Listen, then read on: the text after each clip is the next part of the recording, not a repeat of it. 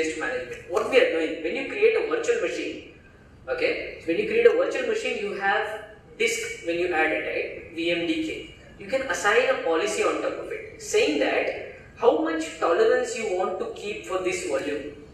If you set it to 1, there will be one copy always ready of that particular virtual machine on another node.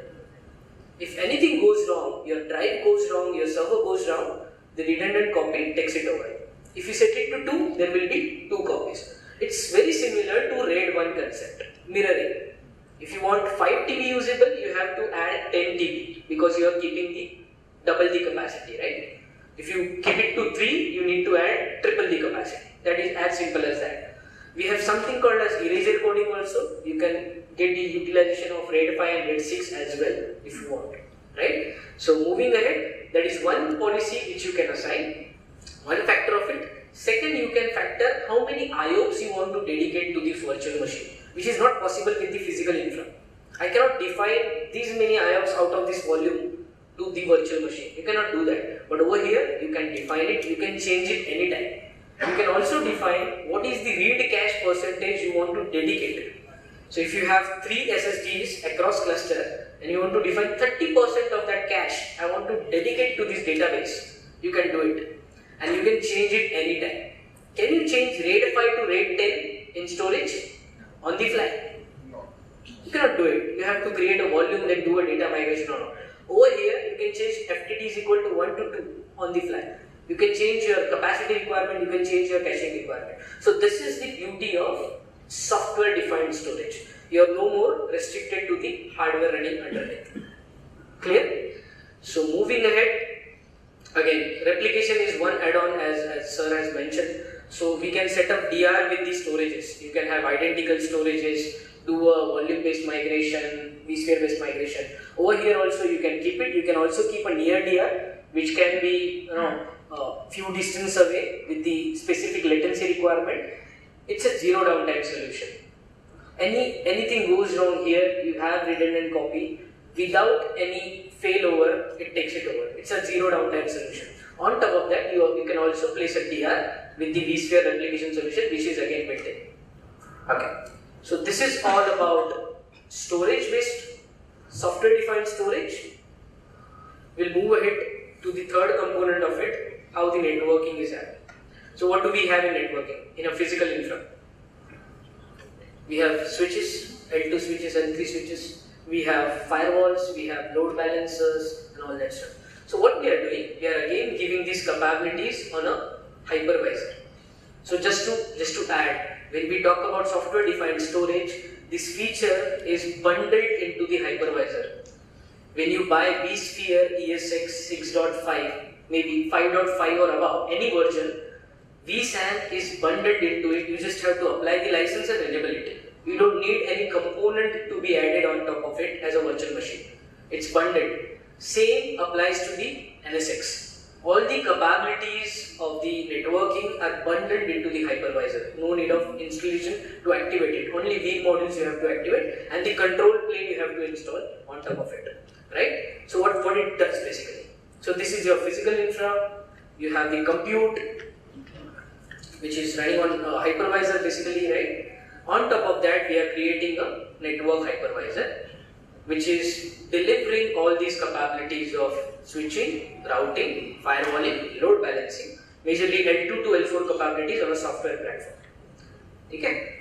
So these are few capabilities. If you want more than that, like up to L7 also we can go. We can integrate with our partners like Palo Alto and all that stuff, whereas they can provide a deep packet inspection when it comes to the virtualization. Now, why we need NSX? There are few use cases. One thing is clear, automation. If you want faster response, you cannot rely on the physical hardware. It has to be on a virtual policy-based platform. That is one, automation. Security is the best use case, whereas we are getting more acceptance towards the NSX. We are going to see it in detail. Application continuity, if you are planning for DR, as someone was saying, they want to keep a DR of it. But whenever you say a DR, I'm replicating my virtual machine from this location to this. Practically the IPs are different.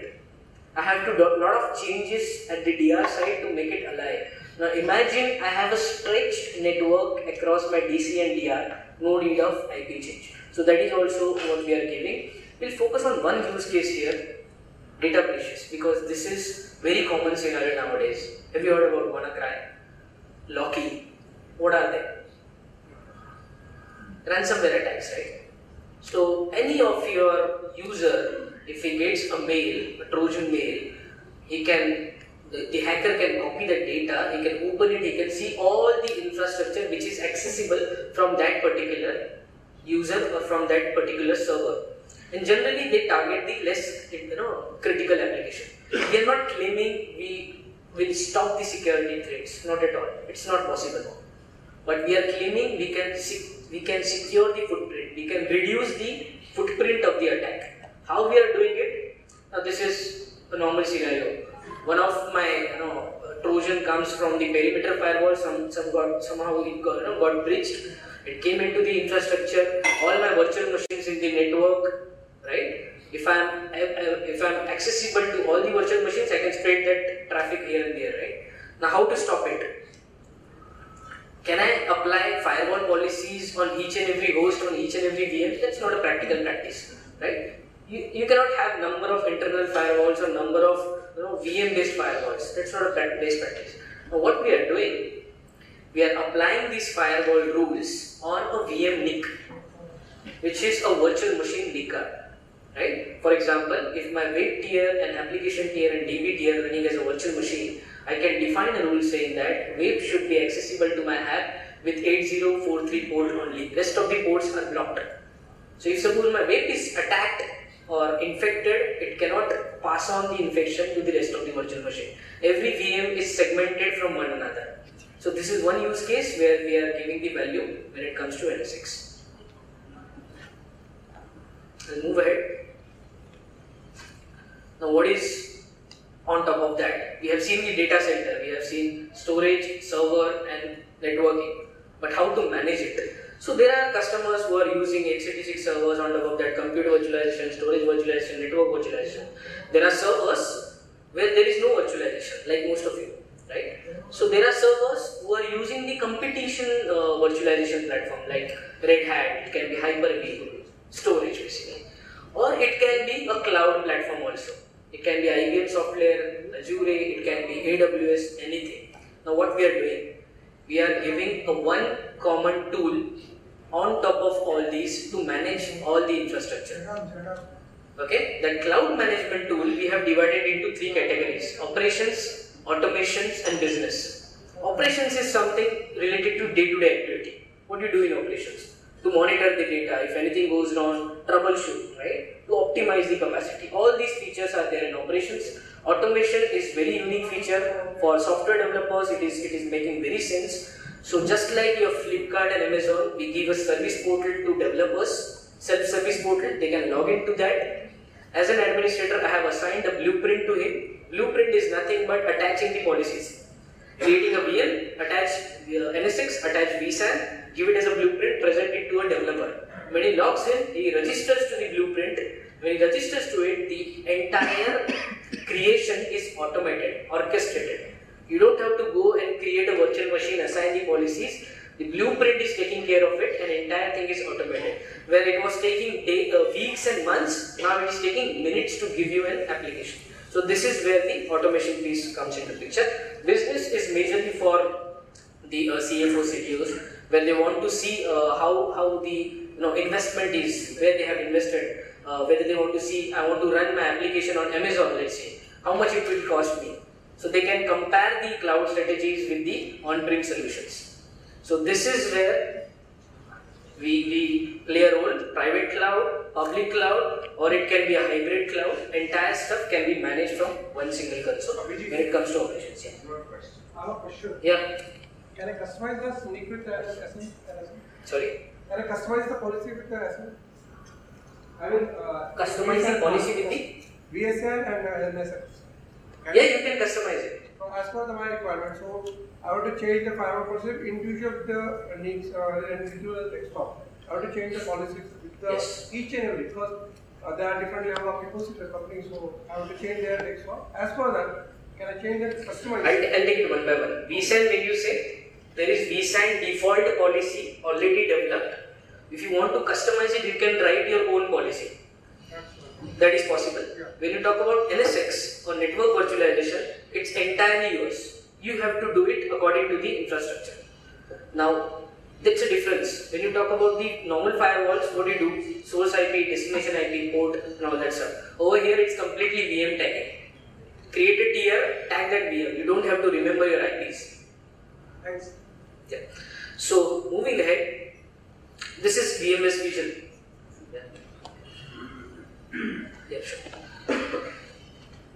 So, when you talk about VMware's vision, someone was asking from this side, what about the cloud strategy, right? So VMware has recently announced a partnership with AWS, and we have already done a partnership with IBM Software, whereas we can give the compute, storage, and network capabilities, all these three products as a SKU in the respective public clouds. So as a customer, you can avail that stuff. Now the advantage is, if I am running my virtual machine in an on-prem data center, I want to migrate that virtual machine to my public cloud and move it back, it's seamlessly possible because you are running on a common platform, right? So this is where the vision is. This is the architecture of IT. It can be traditional applications, it can be modern applications, it can be containers, it can be Dockers, it can be any latest applications you say. You can run it on our platform. It can be private, it can be managed, just like NetMagic is there, City is there, who are like managed data center, we can partner from us. And it can be public also, whereas as of now we support AWS and IBM. You can run your platform on top of it. And it can also be build your own, it can be hyper-converged, it can be anything. On top of that, mobility is the piece which I have completely missed out because it's related to the data center. But just to add a quick thoughts, someone was asking about the how mobile devices are getting managed. So when we access mobile devices, what all things you do? You access the corporate apps, right?